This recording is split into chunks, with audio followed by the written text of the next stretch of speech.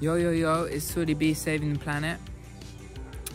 And today we're gonna try something. We're gonna go and visit Verde, which is like a permaculture project in El Remate. So let's see what happens. This is my lucky charm. His name is Donkey. So yeah, I'm already super late to go to the permaculture farm, but I'm just gonna go anyway. So I got these seeds, organic soya beans, so I'm gonna like offer them to the people, see if they want. Look at this nature, man, it's so trippy. What is that? Look at that, man, it's so trippy. Ooh. Okay, so like, yeah, I've been meaning to go to this permaculture project for quite a while now, but I don't really know. It's really hard for me to explain what happened, but like, to kind of summarize, like the energy forces have been stopping me from going. Like a lot of cosmic energy waves have been coming down to Earth. Actually, this is the place, Verde, but I mean, it's not the place, it's just like the name of the place I'm going to is written on a bin. And like, I saw this before, and it's kind of like, I don't know why they wrote it on a bin. Verde, it means sun and green. Maybe because they're using this bin to collect compost, but I'm not sure. This is like a really cool animal that's like in the jungle here. I saw it once at Tikal. In the area there's loads of cool churches like this, and like everyone goes to church. It's like the communal thing to do, and everyone like, it just gets everyone together and they pray to God and to Jesus and stuff like that. It's interesting because I haven't even seen any like Mayan culture in this place, which is weird because like at least 50% of the people here are Mayan. Well, I know that it's because like the Spanish came and like converted everyone to Christianity really violently. But like, yeah, Mayan culture is amazing, and like there's so much to learn from it. It's so fun. So, and it's really way more connected to like nature than Christianity. So I wish I could see more Mayan culture. Never give up on love. Never let them tell you what you love. Love is the greatest force on this earth. Love is the greatest force on this earth. This is a kind of popular hostel. I've been to check it out. It does actually look pretty cool. The thing is like, it says here French restaurant. I mean, this is not like, there's nothing about French cuisine that I find appealing. I actually am more interested in like Guatemalan food, like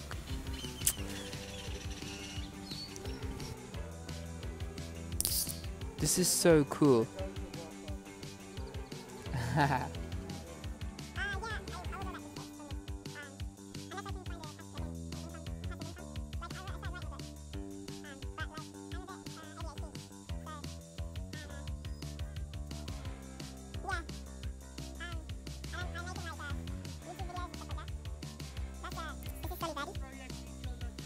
Yeah.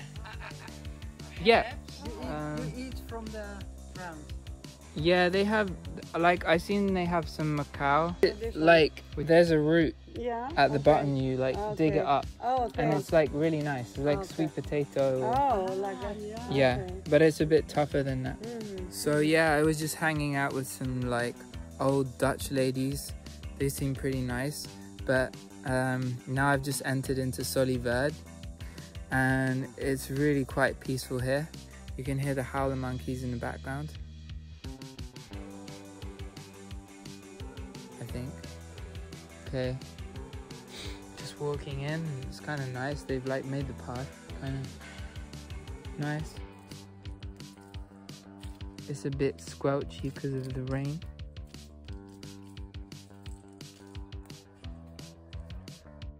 Ceylon bowstring hemp, or snake plant, or mother-in-law's tongue, and yeah, it's just very hardy, drought tolerant, beautiful.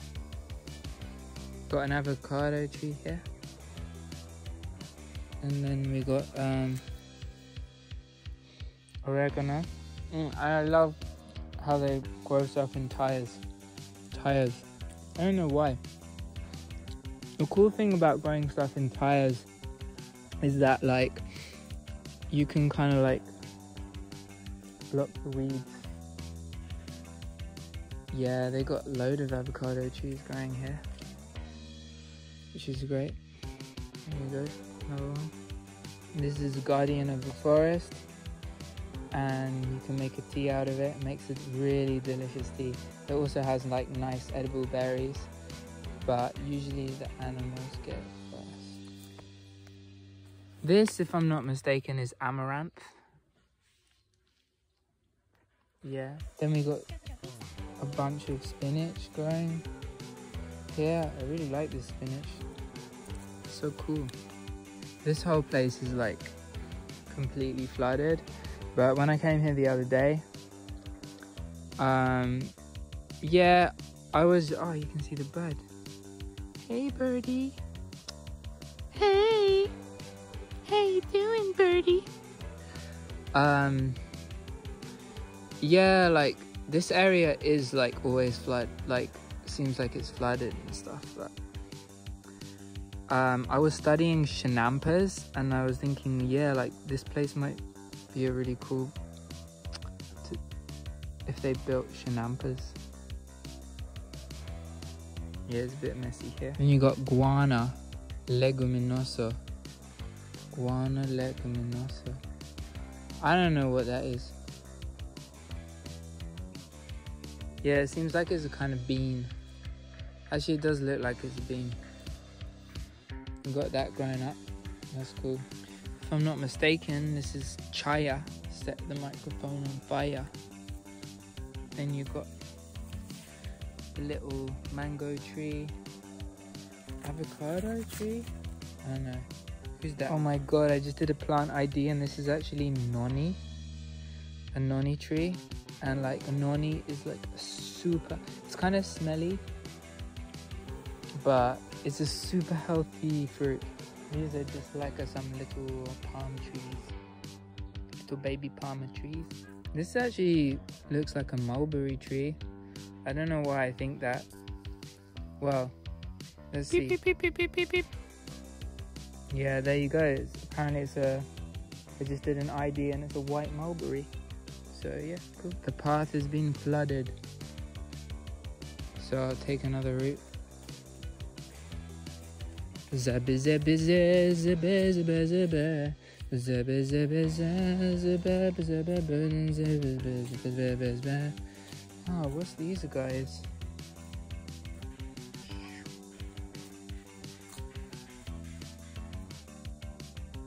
And then we got on the other side of this path, these guys.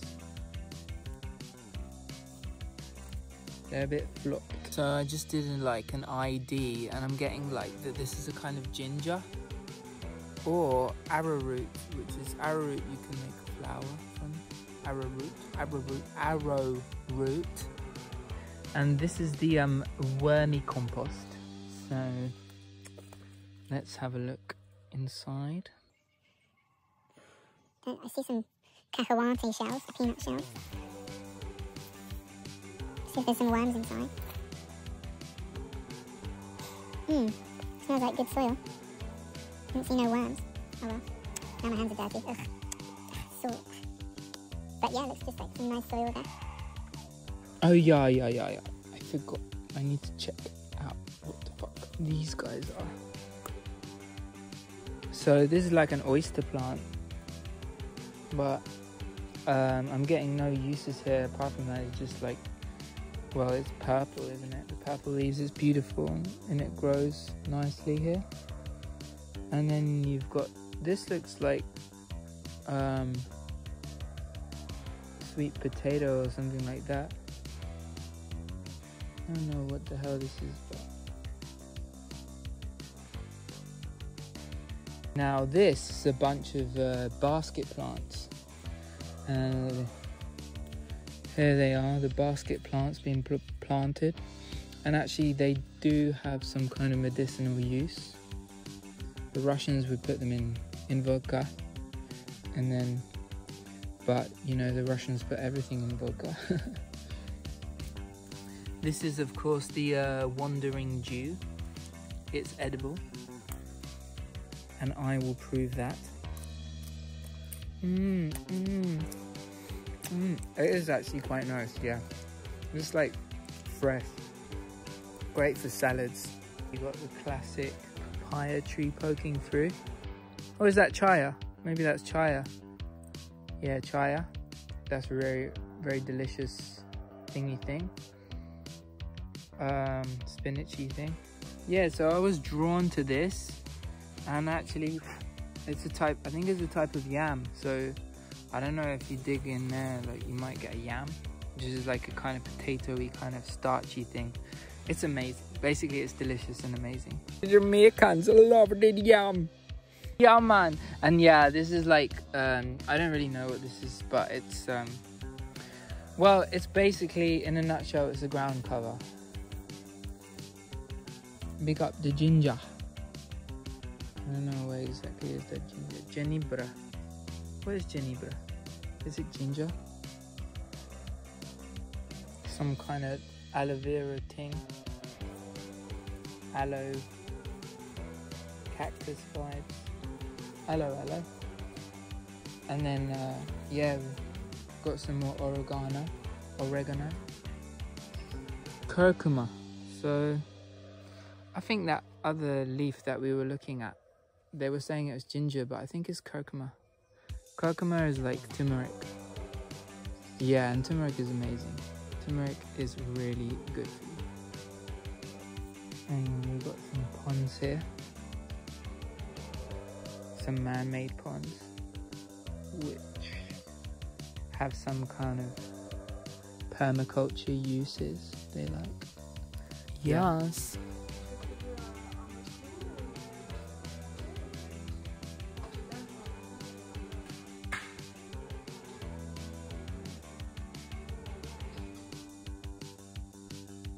Got spring onions here, oregano, loads of oregano, oregano,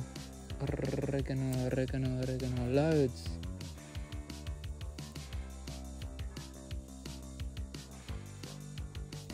This is like, I've forgotten the name, but it's edible. Squash.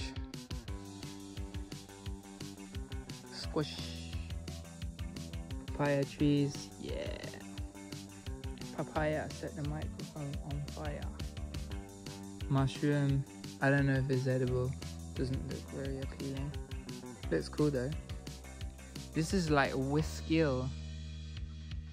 This is the first time I've seen it growing from a structure. Usually it's just like growing up a tree. Whiskill. It has another name as well. I don't know. It's nice. This sign says moringa, but I can't see any moringa around here. So actually it looks like there's beans. There's a lot of beans growing here. Yay, beans. And this is the chaya section. Holy chaya. I want to eat one. Actually, I haven't had breakfast, which is cool, because it means I'm doing something I'm passionate about. Because if I don't worry too much about food, I used to have this, like when I was in a band, when I had band practice, like I didn't care about eating, because like I was so enjoying being in the band. Like all I wanted to do was play music. Chaya. Yep. I'm not sure what this is, but like it's got a kind of aroma. It's a kind of herb. Ugh. just put it in my mouth. And then you got some thingy thing. I don't really know what this big bush is, but it seems like they've kept it here for certain reasons. And my guess is that it's the rattle box. I think you can eat the leaves. I don't know, they taste okay. I don't know. Yeah, so I think it's like a pigeon pea. Well, it looks like pigeon pea. Like, it looks like a leguminous. Wow, and that looks cool. This is like a tomatillo. Looks like a... No, I think it's a chili bean. Chili thing. I got my soybeans and I need to find a place to grow my soybeans. Look at this big ass beautiful tree. It's amazing. So cool.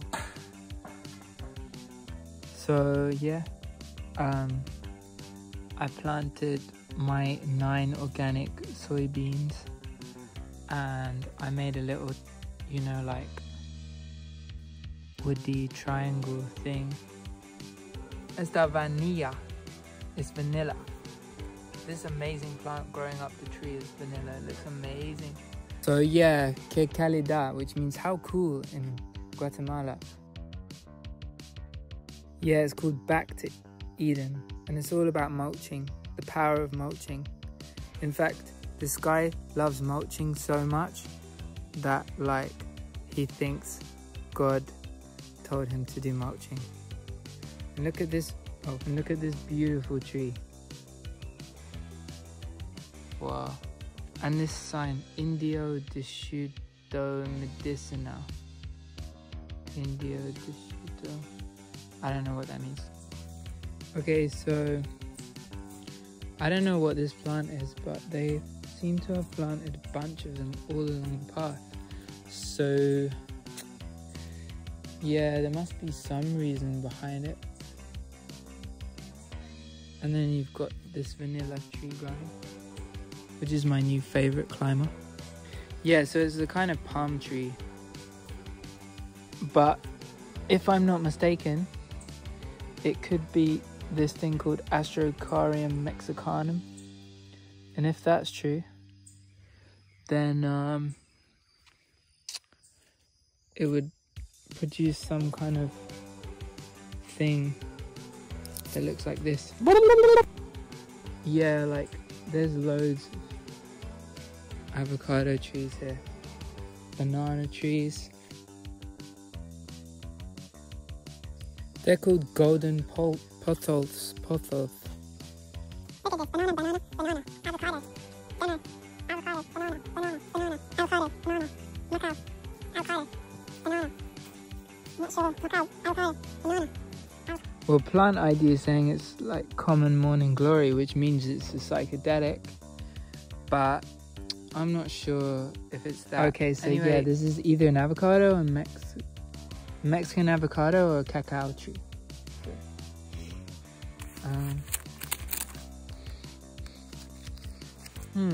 So peaceful.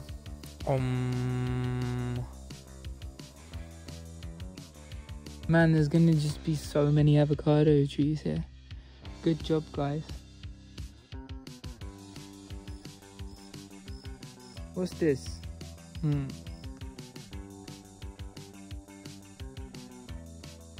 Holy shit, if my plant ID is correct, this is wild coffee. I love coffee. What's this? Cool, so this is cola de iguana, or at least that's what my plant ID thing says. And like, this is a medicinal plant used in Michoacan.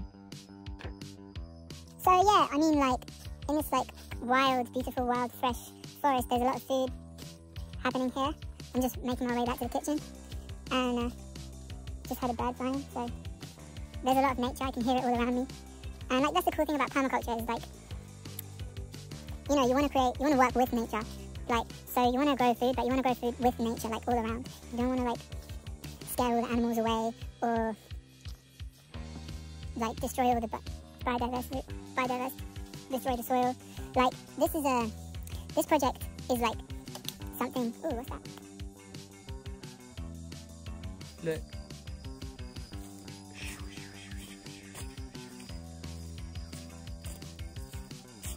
See all these sticks going up to this tree? Bonk. Now I've seen this thing quite a few times. I've seen it on trees, I've seen it on the floor. I don't know if it's edible. I don't know what it is. Well, apparently it's a mammy sapote, but I'm not really sure if it's that. This is a papaya.